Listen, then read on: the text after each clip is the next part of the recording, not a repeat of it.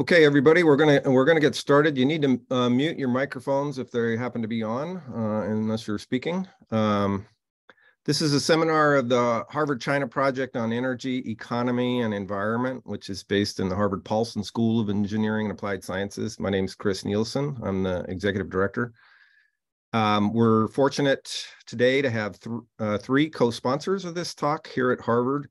Two of them are based in the Kennedy School. It's the Rajawali Foundation Institute for Asia and the Center for International Development. And then we're also co-sponsored by the Asia Center, which is a university-wide program focusing on Pan-Asia issues, especially Southeast Asia, which is based in the Faculty of Arts and Sciences. I have a few housekeeping things before I set a little context and then introduce our speaker. The first thing is that the seminar is being recorded, so keep that in mind if you're going to ask a question. We like to make our seminars our online seminars as close as possible to sort of in-person seminars. And what that means mainly is that we want to encourage discussion with the speaker, and you'll be able to ask questions directly through Zoom, through your microphone. So when the time comes, you'll need to raise your hand to electronically or visually to be called on, and then you turn on your microphone and ask your question, and you can get into some conversation if you want. But that does mean you need to keep your microphones muted in the meanwhile, and we'll try to keep an eye on that and mute them for you if you forget. Another thing is that our next seminar will be in 2 weeks from today. It's going to be a little bit earlier, Boston time, 10 a.m., because we're going to have a speaker from China and the time difference. It's Dong Changwei from Renmin University School of Public Administration and Policy. He's going to be speaking about feed-in tariffs on wind and solar power development in China.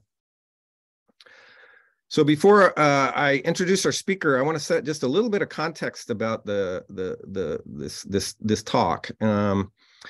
As a lot of you know, the Harvard China Project has worked with Chinese partners for nearly 30 years on issues of climate change, air pollution, energy systems, economy, environmental health, and other fields. And over this time, we've built up a lot of capacity, including in China, collaborative research capacity in these fields, mainly focused on China and the US. And we think it's a natural evolution of our program, and our Chinese partners feel this way too, to begin applying what is now relatively mature collaborative capacities and knowledge that we've developed on our countries to other parts of the world where maybe the research capacities are not as developed. So, and we're starting out by looking primarily at sort of fast-growing middle-income countries in Asia, and this talk is aligned with that. So anyway, this seminar is a bit of a learning process for all of us. We're kind of extending our scope, and please, when it gets to the Q&A, don't be shy about asking any question you want. So interestingly, our speaker today has followed this path a little bit himself. He is Liang Emlyn Yang. He is a geographer. He started his research primarily in China, but over recent years has been moving also into research in developing Asia. He is a senior researcher and lecturer in the Department of Geography at the University of Munich. He got his PhD at the University of Hamburg and in geography, human geography, and he has prior degrees from the Chinese Academy of Sciences and Southwest University in Chongqing in human geography or natural resources. He's had a lot of different involvement in projects around the world and throughout Germany and Europe, including positions in Barcelona, Spain. He was involved in an MIT project here in Boston and beyond. He describes his research interests as social resilience to climate change impacts, urban resilience and sustainability, qualitative and quantitative analysis of regional socio-environmental systems, spatial temporal analysis of human-environment interactions in developing Asia. And his main tools of research are household surveys, social network analysis, GIS, and agent-based modeling. So, Dr. Yang, please. Yeah, thanks. Thanks very much, Chris, for the nice introduction. I'm very honored to have this opportunity to talk here. Maybe I just say a few words as well. So I got to know this Harvard China project for quite a long time. So I was following the newsletter every time. So I got to know what happens there. I'm quite kind of interested on this project. So just this year, only a few weeks, we got contact with Chris and say whether there are opportunities to do some cooperative work, and Chris nicely responded on that positively. Although you will see in my talk that what I'm doing is not really exactly on the current activities in the China project, but Chris said you have this intention to extend the scope and to have some new initiatives in Southeast Asia. So it should be somehow interesting to some members here. So that's why I came to this seminar. Yeah, thanks for that. So now I will just start with my presentation and I will share my screen. So now could you just tell me whether it works well? Can you say it well? It's a presentation mode, right? Yes. Okay, that's great. Okay, I just start. Yeah, thanks. As you see from the announcement, the title is about understanding and enhancing climate resilience in the Mekong Basin. I talked to Chris about this title. I could also talk about the energy, carbon emission reduction, but Chris said it may be more interesting for the project members or colleagues there to learn something a little bit different with the energy and carbon emissions thing. So I decided to talk about climate resilience. Actually, climate resilience is my core research for recent years. I could first give an overview of my research vision, let's say, try to establish or somehow alternative resilience solutions to climate impacts, and to work in this emerging research field of resilience science, and to promote the innovative resilience thinking instead of risk thinking, let's say. Well, just a quick content. I'll talk about climate resilience in general, flood resilience in Mekong Basin, and climate resilience for the Mekong Basin for the future. Why I got to this topic? Actually, during my PhD study in Hamburg, I work mainly on climate-related risks and vulnerability of the Pearl River Delta in southern China. So at that time, I did some research on climate change trends using Earth system model. I did assessment of flood vulnerability. I did also analyze on water management, stakeholder analysis, you know, kind of quite normal or traditional issues on this topic. But then I started to think that currently the study of climate impacts very much focus on these kind of keywords, let's say risk, exposure, vulnerability, damage, losses, adaptation needs. Now you often hear these words. No? And then for some future climate losses, you often see that some research would say that after 20 years or 30 years, 50 years, it could be very serious climate impact, extreme hazards, and so on, if we don't do anything. You know, many of the studies just make predictions to the future, and they add a condition that if we, human society, don't do sufficient responses, don't do sufficient coping measures. So I start to think that the missing part, it's the resilience enhancement. It's not true that we will not do anything. Well, the research, you can see that assume we don't do anything and what's the losses, what's the damage could be. But in fact, in the real world, many countries, many societies, cities, governments are making efforts to do a lot of things to cope with climate impacts.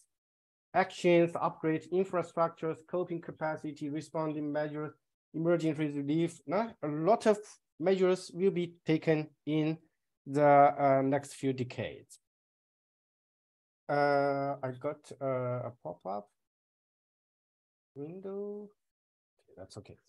Yeah, so the next, then what is exactly resilience? Although many people are talking about this concept, resilience, but still there are quite a lot of confusion, I think. From my understanding, the resilience, the word or the concept comes from originally in material science, physics science, like how resilient the spring, the steel, bricks, the cement are, and how resilient the engineering structures like buildings, dams, highway. And then there are also a big part of studies focusing on human mental and psychological health issues. They use the word resilience as well. But then since 1970s, actually 1973, Crawford Holling used the word resilience in ecosystem. So he studied the resilience and the stability of ecosystem. Then just at the change of the century, many researchers used the resilience to human society, to the social ecosystem. And then now you see, many studies, many reports, nationally, internationally, locally, you see everywhere resilience are mentioned, yeah? But then let's say if we want to make a definition of resilience, I set this Professor Foucault's definition. Resilience is basically a capacity. So if you use it in a social ecosystem, it could be the capacity of the socio-ecological system to absorb stress, maintain function, adopt disturbances, transform to more desirable configurations. That's the definition. But still, many people have their own definitions in different fields. That's okay, but I think this one is widely accepted. So basically, the resilience is the capacity of persistence, adaptability, and transformability. But to specify it to climate resilience, it's the resilience of social ecosystems to climate impacts. Yeah? That makes sense. Yes. But also sometimes people wondering, do we really have resilience to climate impacts? I would suggest to say two facts. The first fact is that see the thriving population growth and economic development in climate risky areas. No? That's a fact. And fact two is that the surviving human ecosystems in various extreme environments on the earth, in very high mountains, in dry desert areas, in Amazon forest, so that indicates definitely human society have a capacity of resilience to climate and environment impacts. So in doing climate resilience study, I call it a positive perspective on climate resilient issues, because I focus on how we can still do, or how we can improve our capacity to do that. I'm not highlighting, or I'm not stressing the risks, the difficulties, the crises, the damages, the losses. No, I do from a positive perspective, see what we can do and what we could still do in the future. So that's my kind of research philosophy, let's say. Okay, now I come to a few specific case studies. Some are very related to the Mekong Basin. Like this one, I edited a book volume just 3 years ago. In this book, there's a case study on this Tea Horse Road area at the upper Mekong Basin. It's southwest China.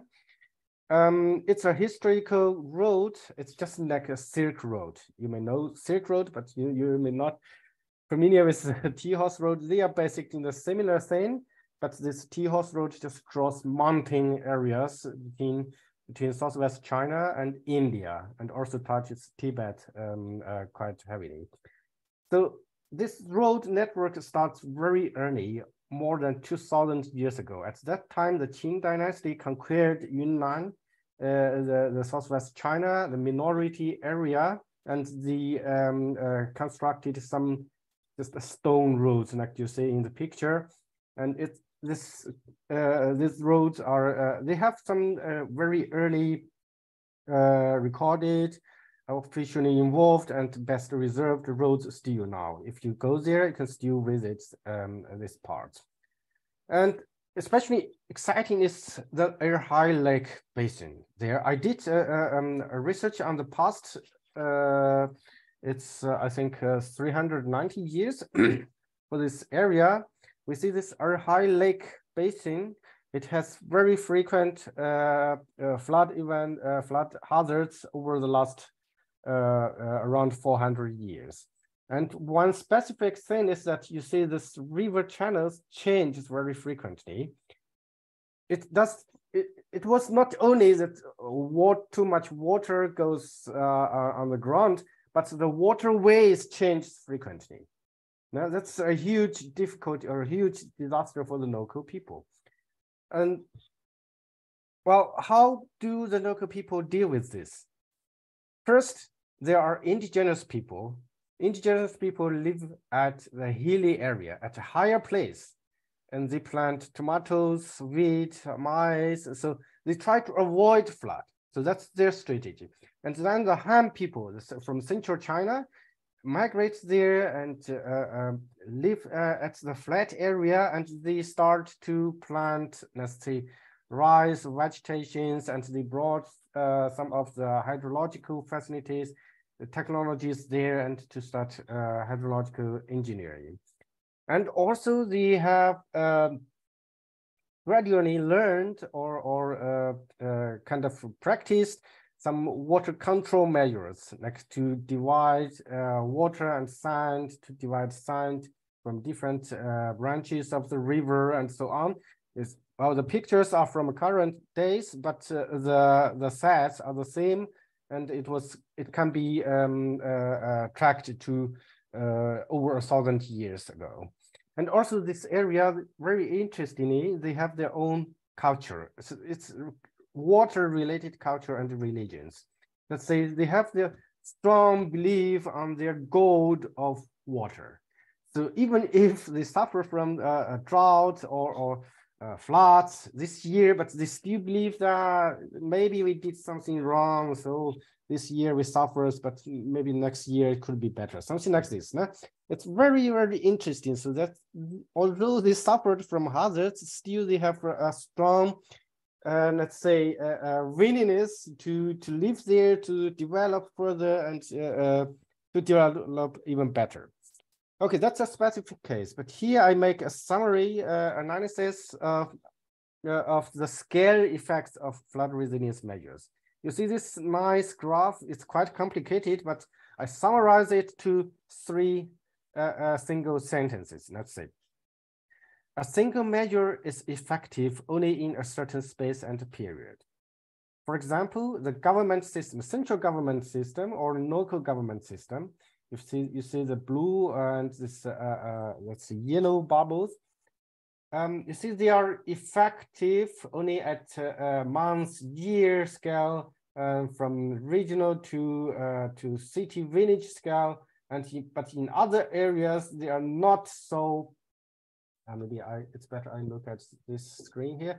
Yeah, and in other areas they are not so effective. So all the bubbles are the same, like risk and warning, social charity, vulnerability, voluntary assist. Basically, to summarize it, that each resilience measure is effect in a certain space and time.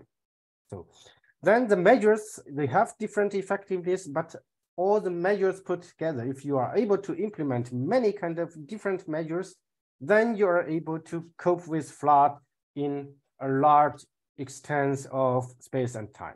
So that's the idea.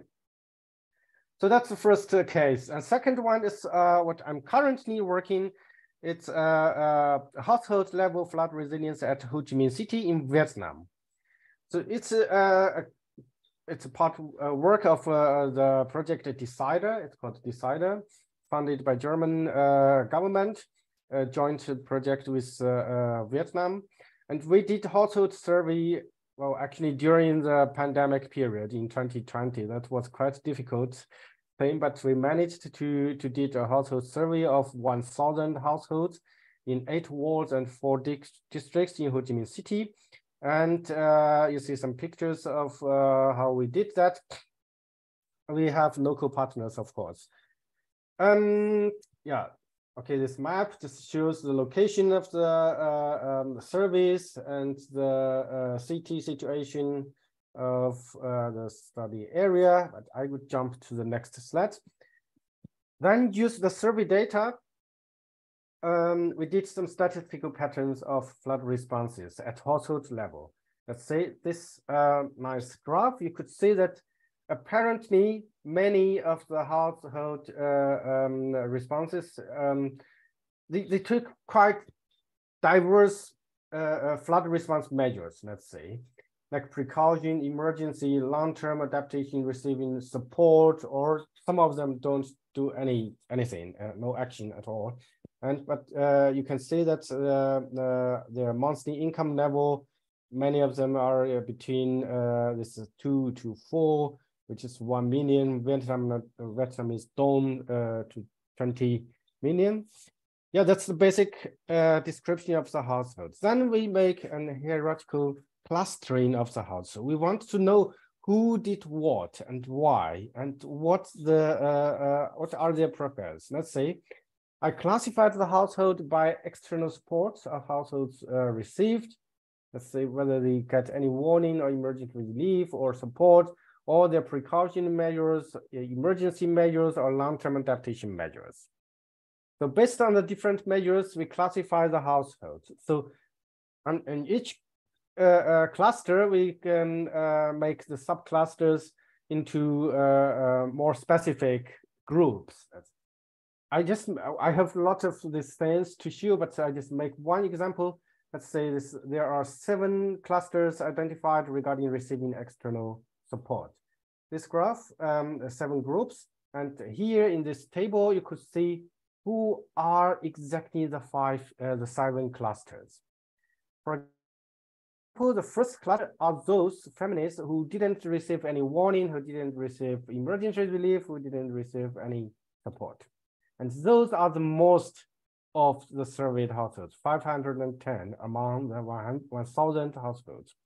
And they are basically the main body of the surveyed households. And they are cluster 2 and 3. They don't receive warning, no emergency relief, but they all have elevation support. That means they got funding or investment or labor helps or any kind of support to build their house higher. Yeah, that's kind of. Then cluster 5, cluster 3 here, they have warning or have emergency relief. And those are the people who got labor support from their laborers or from relatives or from government. Anyway, so you can talk a lot of this detailed sense of how are the households taking measures and how they deal with the flood. But since we have limited time, I just stop here. But this shows how detailed we can go with the household level flood responses. No? Okay, with that work, we link these resilience measures to the physical house features. That means, well, we want to know how resilient the households are. But if we don't have this survey data, let's say if, for example, in the pandemic period, we are not able to do household surveys, but then how we do that? We do that by remote sensing data. We do that by remote sensing images, by LiDAR data, by many kind of satellite images to analyze the house structure, the house type, the urban topography, And we try to make a link between the house features and the socio-economic flood resilience. And this are still ongoing work. We use machine learning, other booster algorithm to establish this fit function between house features and the resilience. And also we have another work is that we, I studied this urban growth model, but it's currently done by my colleague. But in our group, we try to model the urban growth into the future. We want to know where will be urban and how the area will be and what kind of morphology would be, what kind of buildings could be there. And in the end, we want to combine them together to build up an agent-based model for human responses to climate and also flood impacts. Because now then you're able to know what the urban will be and what the humans will be. So then put them together into an agent-based model, we will be able to model the system under climate change impacts. Yeah, the last case study would be a model of household responses to floods. Well, I'm talking about similar things, but they are different cases. No? So this one is an agent-based model I did after my PhD. So basically, I set up an agent settings like many households. I set up local research environment conditions, and I set up rainfall scenario. Then we get the agents, that's people, households, we get the flood event, and the model will simulate how humans adapt and respond to flood and how the flood impacts those humans. And in the end, we calculate the cost and damage and say how effective their responses are. So in this model, the response behaviors are involved. Let's say how people make decisions when they receive warnings, and then how do they invest to reduce their vulnerability and to start protect themselves and so on. So that's the behavior. Then I have the scenario of rainfall flood event, and I have the flood inundation process, how the flood water goes up and down, how the flood event starts and ends, and so on. In the end, we calculate the damage losses based on the flood water depths and also the damage rate, let's say. And yeah, we have quite a lot of mathematical calculations there, but just to the normal logic to calculate flood damage to each household. This study was done in Hong Kong. It's a small suburb area in northern Hong Kong. And we got quite a lot of interesting maps, but you may not be able to see the details. But for this big map, I can see that you see the decrease in rainfall intensity to here and the increase in warning increase here. But the most seriously flooded area is actually in this map, in this small map. Why? Because here people don't get, let's see something, because people don't get warning information here, and it's not the extreme rainfall scenario, it's just a less extreme rainfall scenario. This tells one key message, that flood damage not often happens at the most extreme scenarios, but combined with capacity to deal with it. If you get information early, you prepare for it, you can significantly reduce the damage. So that's the key message from the model result. Yeah, the model also gives results to each specific household. You can see that how much damage they suffered and how much investment they put, and compare their cost and benefits there. No? Some households even have very little flood loss because have little flood responding cost, but they protect themselves very well so that they don't have damage at all. Yeah, Okay, then I move to the next part of my talk. That's my current EU-funded grant, which is called STORIES, the Spatial Temporal Dynamic of Flood Resilience in the Mekong Basin. Here, the essential research questions that how did and how does human society develop and maintain its resilience to flood? As I mentioned already, the risk gap in this field is that we often don't look at this positive side of flood management. There were quite a lot of, we can call it successful flood management cases in the area and in many areas as well. But we need to study how and why those flood can be well managed and well responded. So that's the work of this project. For doing this, I select this T-Horse Road area again, but more extensive area in southwest China. It's Kunming, Chengdu here, Chongqing. And I focus on this mountain area from Yaoan to Xitan and from Lijiang to Dali. So these are mountain areas, the ethnic minorities living there, and the message about flood is that they mitigated flood risk over a long historical period. At a very early time, let's say 1,000 years ago, they can only avoid being flooded. But now they live in flood-prone area. No? So that's the big change. And then I want to make a comparison study with the Mekong Delta area. Why it's interesting? Because it's a coastal river delta. It has very high population density. But the strategy of dealing with flood is that they live with flood. This area has been flooded over thousands of years, no? But still people are living there, population are growing, economic development, but they didn't significantly reduce the flood risk. Actually, no. So but they improved their own living, let's say, coping capacity. So they are still able to live in the flood area. So that's an interesting thing. And although these two areas are diverse, but they are connected, they are in the Mekong Basin, no? And they have centuries of historical records available so that we can track the flood events, the flood impact and responses over to the past hundreds of years.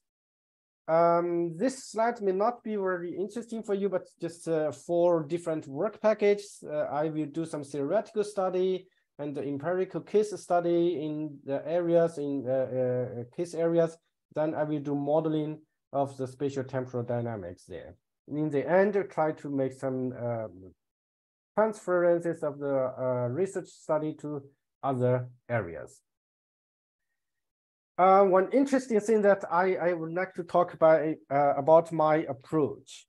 So I will, as I mentioned already, I will use agent-based model and social network analysis. You may know the agent-based model.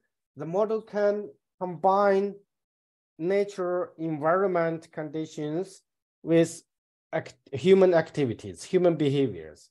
So it's a perfect tool to model the interactions between flood and human. Let's say flood event here and household communities and how the household and community respond to flood events. Then social network analysis is able to connect a different group of people. Yeah? So you're able to analyze who acts what, who helps whom, and how they work together to cope with hazards. Yeah? So combine these two work together, we will be able to model flood impacts within a networked social system. So that's a kind of new approach, I think.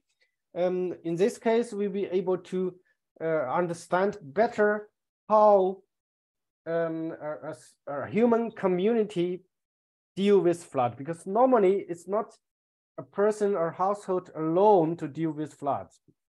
Yeah, many households or stakeholders, people in the social system, they get a lot of information, resources, materials, support, financial resources, many things from others. So that network is very important. So that's my approach. Then we will connect data of the historical period, basically in the last 600 years. And we also do household surveys in the study areas. Let's say we will connect at least 800 survey households in each of the case areas. But of course, we will also use some second-hand data, statistical data, remote sensing, and so on, to do this work.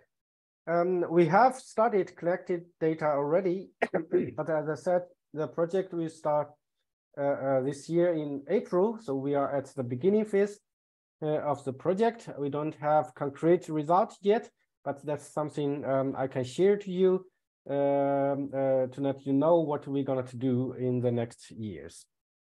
And beyond this project, I'm at the moment trying to establish a so-called resilience hub now here at Munich. So we want to do a kind of virtual hub that we share study progresses about resilience and also share ideas, cooperated on researches, and yeah, just a lot